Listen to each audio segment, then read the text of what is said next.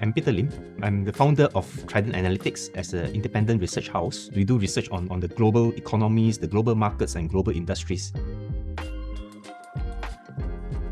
At the most front, we start with the chip design.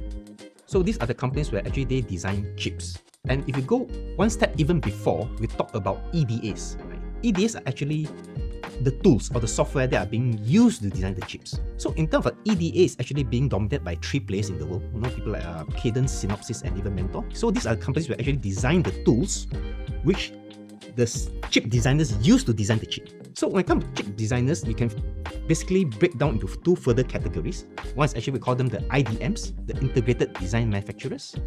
On the second, we call them fabless. Okay, let's start with IDMs. IDM simply means these companies not only they design the chip, they also manufacture the chips themselves. So these are people like your Intel and your Samsung, right? They are integrated, they design and they manufacture. The other category we call them fabless. Actually, the words actually means fabrication-less, means no fabrication. So these companies, they are just purely design houses. And this is actually the big part of where the value chain is, right? We talk about people like your NVIDIAs, people like even your AMDs, your ARM per se, or even your Apple. So these are the places where I only design, but I don't manufacture. So this is the chip designers. After chip design came, we call them the foundries. So the foundries are the guys who actually convert that chip design into a physical chip. And usually it's in the form of a wafer. Right? So these are where we call it as a foundry. Right? You see those round discs with a lot of colorful squares, those are actually the foundries. Right? The global based foundries, of course, the largest are people like TSMCs and global foundries. So these are the 2 big players in the foundry. And Samsung, not forgetting Samsung. So the world is pretty much dominated by TSMC and Samsung. Right?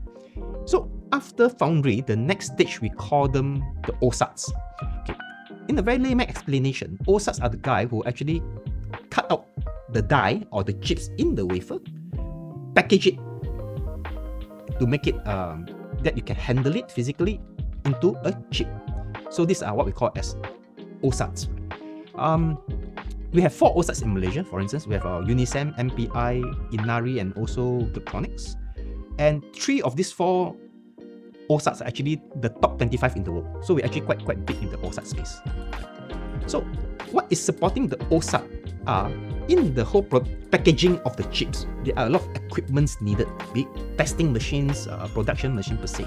So that comes to the next big category we have in Malaysia, the testing space. Right? We have a lot of companies that produces testing equipments to actually test, or we call them do a functional test of the chips during whole production processes.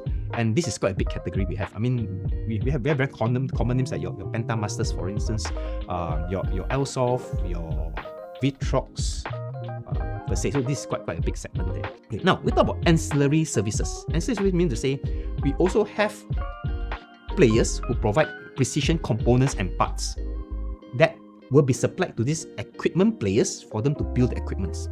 And again, we have quite a big segment here. We call them either can be precision parts or they can be involved in metal sampling parts. We feel the physical part of it. So that basically sums up the first part of the semiconductor value chain.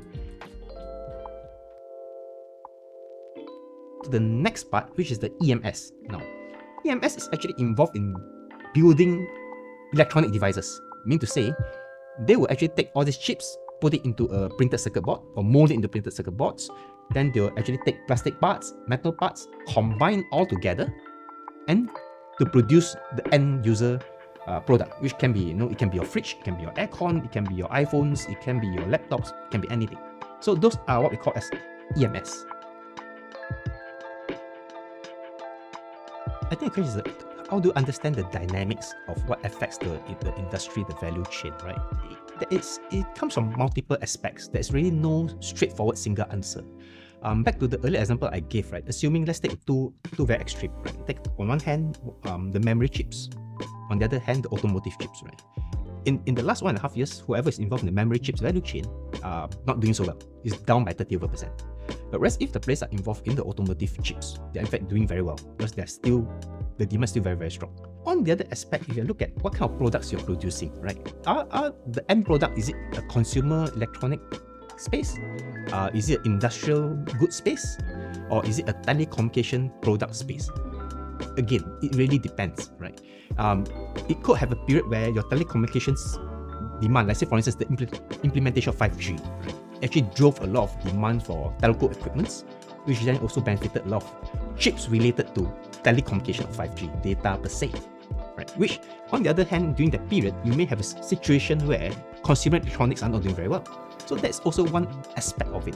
So what I'm trying to say is the chip industry is very diverse, very, very diverse. So there won't be a situation where it's a single scenario that will actually cause a straight line impact. Along the way, there will be many, many other factors to take into consideration which can also affect the demand and supply situation of that. It's a very interesting question because there's no fixed answer to that. A lot of factors come to play, like even geographical location comes into play. If you look at Malaysia now, technically our players' valuation is higher than our peers. At one time, you have our local players are even more expensive than Apple, or even more expensive than Google, right? So geographical location also plays a role. But if you look at what actually affects the valuation, is not so much of whether are they in the software tech or they're in the hardware tech, or even are they in Malaysia or where else, right? I think it's really more of what is the growth prospect.